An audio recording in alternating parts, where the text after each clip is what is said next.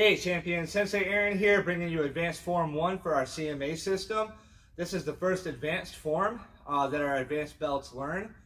It's going to be for red belt and up, and this is the one we do for January, February, and March. Alright, so I'm going to show you the form, and then I'm going to break it down for you.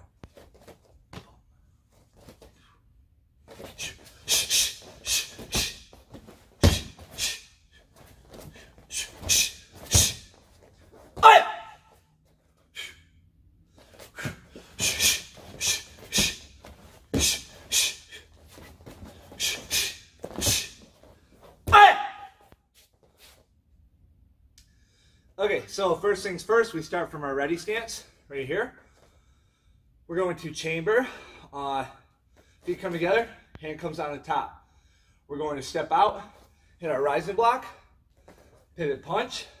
From here we're going to pivot.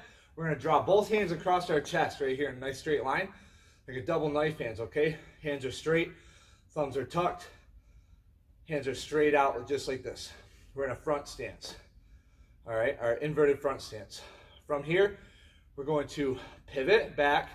We're hitting a rising block up above our head with that knife hand, and then this hand is going to come up here and chop the neck. So hands from here, we pivot and chop, okay? This other foot comes up, just like our soft stance, okay? It's the same kind of stance you would be using if you were to throw a cross. It's just our hand positioning is different here.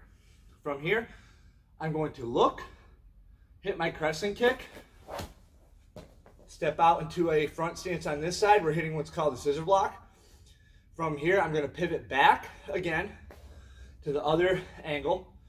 My arms switch, okay? So the top hand circles inside and goes down, and then my bottom hand circles on the outside and comes up. From here, my bottom arm comes up as my top hand chambers to my hip. I'm going to begin my spin. I'm going to finish my spin. I'll step out in that inverted stance, spot to the front, pivot punch, switch my feet to that soft stance, and throw another punch. Again, just like if we're throwing a cross, we got to pivot that, boom, pivot that foot.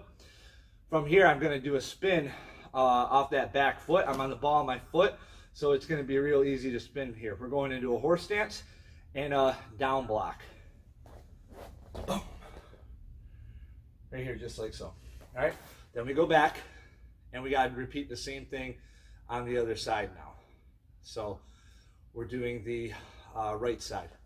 So we'll go here, we'll step out, hit our block, our punch, switch our stance, hands come up, double knife hands, switch our stance again. We're going to pivot nice and hard, hit that block and that chop. We're going to look, hit our crescent kick, step down into our scissor block. Top hand circles inside, bottom hand circles outside. They switch positions as we switch our stance. I'm going to spot with that bottom hand. I spin into my inverted stance here, getting a little cut off. I pivot punch, switch my stance and punch. And now I'm going to spin to the other side. All right, so I spin all the way around, step out into my horse stance and my down block. Then I'll just reset back to the middle. So again, that's our Q1 advanced form for our CMA system. Red belt and up, January, February, and March. I hope that was helpful. If you got any questions, get a hold of me in classes or leave comments, okay? Leave questions, comments, anything in that section.